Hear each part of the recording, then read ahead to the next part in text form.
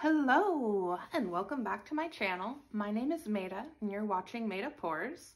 Thank you so much for joining me today. If it's your first time here, you are very welcome, and if you are coming back again, well, I am so happy to see you.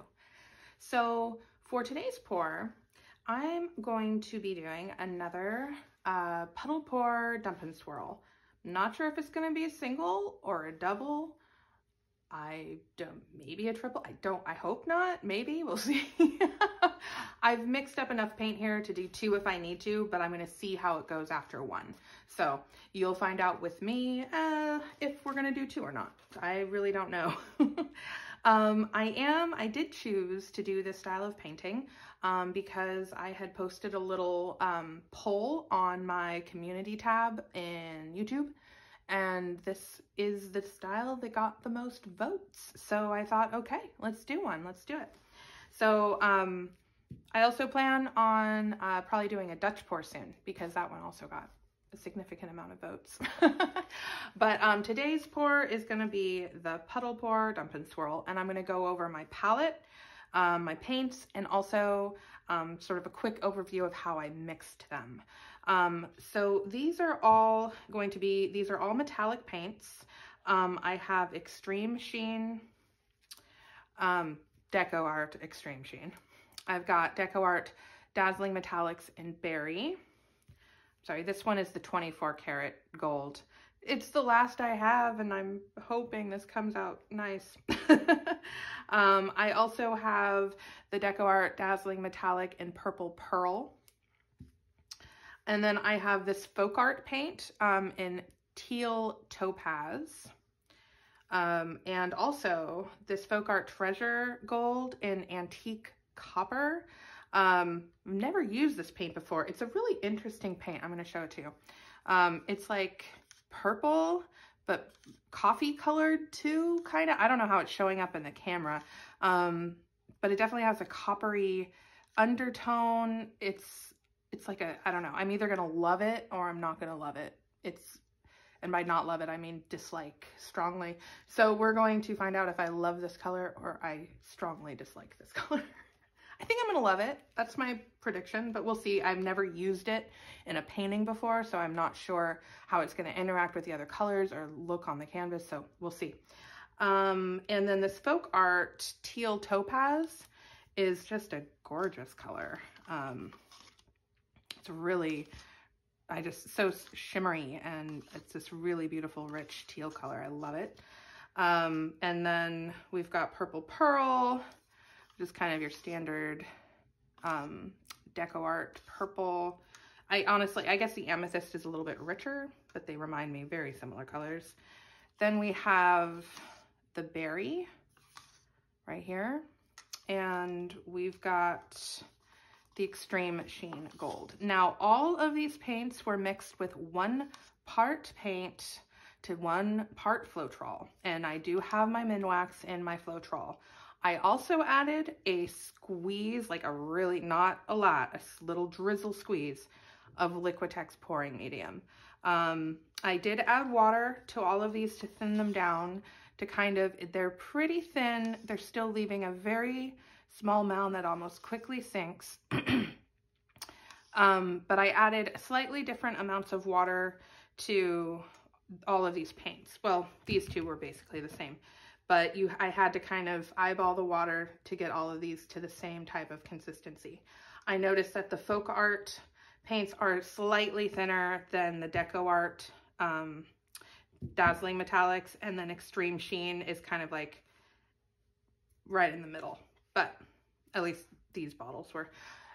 So you have to add water accordingly.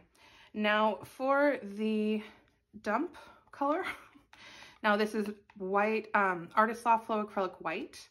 I mixed this with 3 parts floetrol to 2 parts paint. So there's actually kind of more floetrol than I normally do.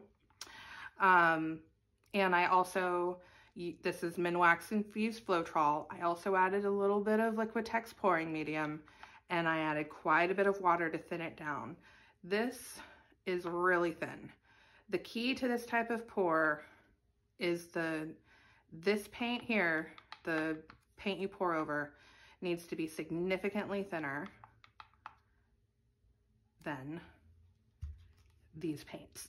Now, you don't want these paints thick, but you want them to definitely be thicker than your dump color, because you want these to be thick enough to kind of push through and appear. So that's the best way I understand it, and that's what I try to achieve when I mix my paints for this type of pour. So, okay, let's do this. I'm gonna get my 20 by 20 inch canvas and we're gonna get to painting. Let's go. Okay, here we go. We've got the 20 by 20 inch canvas, and I'm going to start with my Puddle colors. Now, I am not planning on using all of these up with the first go around. I'm gonna do the puddles right here in the center. I'm gonna start with the Folkart Metallic. Get a nice, good layer of that. And then I'm gonna use about half or so of the purple. A little bit more. And then I'm gonna use half or so of the blue. Teal. I guess teal is technically blue and green, but my eyes see blue. And then I'm going to pour about half the gold. Maybe a little bit more than half the gold. I didn't have as much gold as the other paints, so I have less gold than the other paints, but that's okay. And then we put half of the berry. Okay, so there's my puddle. I'm going to dump the white paint over it. And then I'm going to quickly tilt. I'm gonna get it off each corner first. Bring it back to center. Get it off that side. And then last but not least, we're gonna pull it down to this corner here. Oh, I'm gonna miss this edge here. Get that off a little bit there. And then we're gonna tilt down here. Get it all the way off that corner.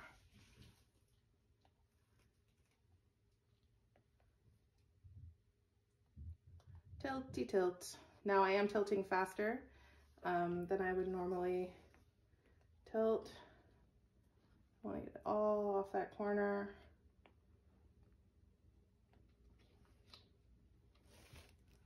And then we're going to pull it back into the center. I definitely see, oh, I forgot to put on my gloves. I actually had gloves over here to put on. I forgot to put them on. Pulling it back to center.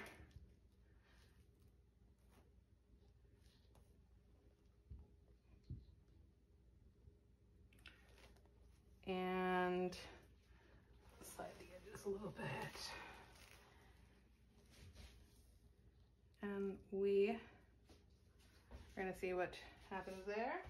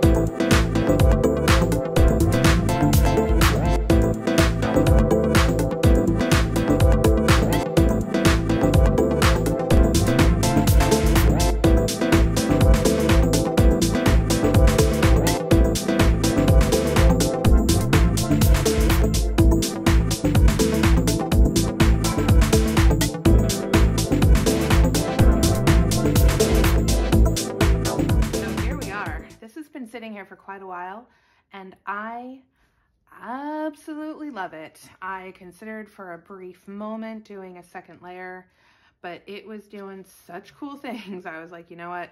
No, this is its own piece here, and it needs to do its thing, and I need to let it. So this is it. I love the multicolored cells. I love how these two corners kind of have a lot, like a little bit of white showing, but then this is really full and it got that elongated kind of eye effect again. I think it looks like an eye. Let me know what you think in the comments. And it almost has like a rainbow vibe, because like the red and orange and yellow and well, why? Because it has all the colors in it. So, and I really like that. I think it looks really, really cool. This is beautiful. I'm loving this. So anyway, thank you so much for watching. If you've gotten this far, please do hit that like button. It really does help. And if you enjoy watching videos like this, please consider subscribing, because acrylic paint pouring is what I do here. Again, thank you so much for watching. I am going to bring you in for a close-up now, but I will see you again next time. Bye-bye. Okay, here we are. So the gold, as the Extreme Sheen Gold always is, really does just shine through. But all of these cells are like difficult to focus in on. They are so multicolored. It's hard to focus because they're so shimmery, and there's just so many of them, and they all, I just think, blended so beautifully. This is such a fun painting. I am so happy with these results. I always get nervous when I do one of these paintings. I don't know why, but I do. And this time I feel really happy with just all of it. Love it. Love it. And the center obviously is, you know, got a lot more empty white space in there. So there you go. Another puddle, pour, dump, and swirl. I hope you enjoyed. Thank you for watching. Bye-bye.